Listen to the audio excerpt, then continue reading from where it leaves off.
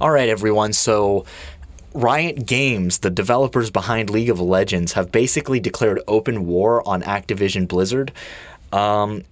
And they've basically just announced a bunch of new games. So they've announced a League of Legends fighting game, a management sim, a tactical multiplayer FPS, a card game, and mobile versions for both League of Legends and Teamfight Tactics. So it sounds like they're going straight against Blizzard.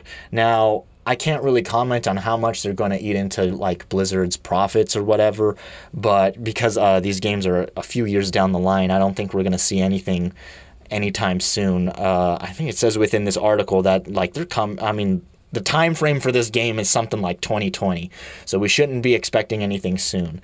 Not only that, but Blizzard has World of Warcraft, and I mean I'm sure there's a lot of people on World of Warcraft that are more or less addicted. There's a lot of players on World of Warcraft that fucking treat that shit like crack. Anyway.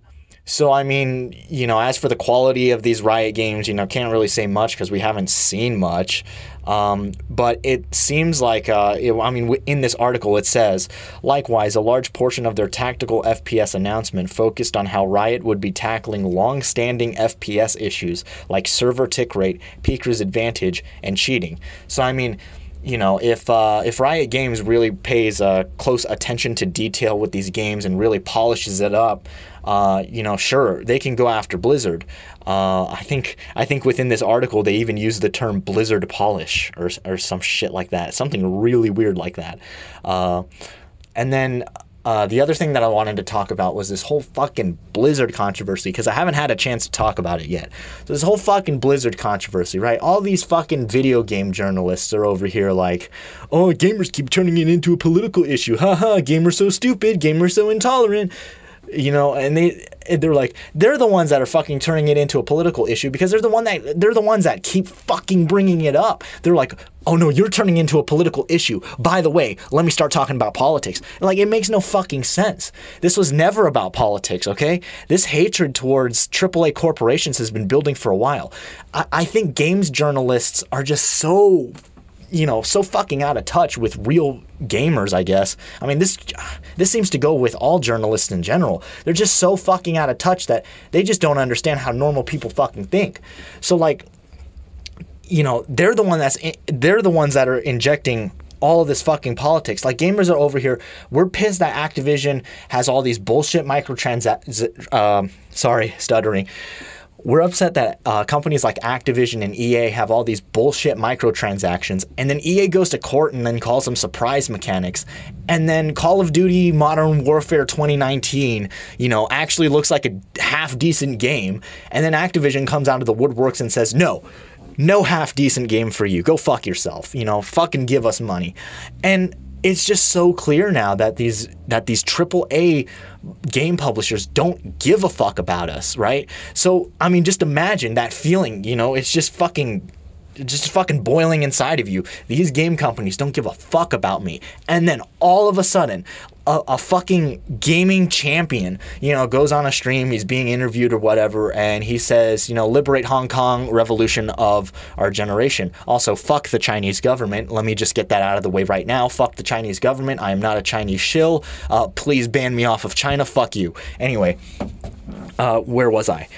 The guy was interviewed in his in like a Twitch stream or some shit, and then he said, liberate Hong Kong. Got a little political there. And then fucking Blizzard confiscated his money and banned him permanently. Initially, they banned him permanently, and then later on from the backlash, they're like, oh shit, hey China, we're losing customers in the West. Can you like cut us a deal? And so I guess they cut him a deal or something, and so they gave him his money back and still banned him for a little. But gamers are still pissed. But just imagine that, gamers, they know that these companies don't give a fuck about them, and then this champion just goes on stage, fucking says his opinion, and then literally they basically take away his livelihood. I mean, how do you think that makes gamers feel? It just makes us feel like No one gives a fuck about us. The media's after us. These corporations are after us. Fucking video game journalists are after us now. Like, everyone's after us. Why do you think we're so fucking pissed? We're tired of this shit. Even Donald Trump is going on fucking TV and saying video games cause violence. I have no idea why he said that, but, you know, whatever. It was a stupid fucking thing to say either way. Now, let's see if there's anything else to talk about here. That might be everything that I want to talk about. Oh, actually, no, it isn't everything that I want to talk about. Yeah, so even though Riot plans for war against Blizzard, there's one crucial thing that you need to know about Riot, and that's that Riot has been 100% owned by the largest Chinese tech corporation, Tencent, for years, without sparking any kind of concerted outrage. So, you know, if you want to say fuck you to the Chinese government, which you should because they're an authoritative prick to the entire world, you know, fuck the Chinese government. You know, you might not want to support Riot. Maybe stop buying those skins. I've actually never bought a skin on League of Legends, but I've never been a big fan of MOBAs to begin with, so, you know, whatever. But yeah, so Riot's 100% owned by a Chinese tech corporation. So, I mean, yeah, Riot plans for war against Blizzard, but what does it matter? They're fucking Chinese anyway.